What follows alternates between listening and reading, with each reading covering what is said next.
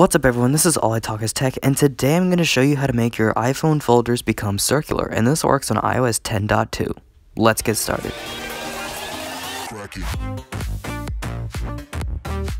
Okay, so I just want to clarify that this does work on iOS 10.2. In order to get circular folders on your iPhone, you must click the link down below in the description. It's going to take you to this website, and then you can just save the image from here by holding down. So as you can see, there is a lot of wallpapers. Okay, so here's the one that I'm currently using, so if you want to use that, go right ahead. But you just want to click and hold and then just tap on save and then go to your camera roll to choose the actual photo you want to use and then make sure it's set to perspective. Otherwise this may not work as intended, it may glitch up more often, and I'm just going to set it as both. And I am very happy to see that this is finally working. Apple patched this in iOS 10.2, but these people found a way to fix it, which is awesome. But you will notice that not all of the folders are circular, only like a certain section of the screen.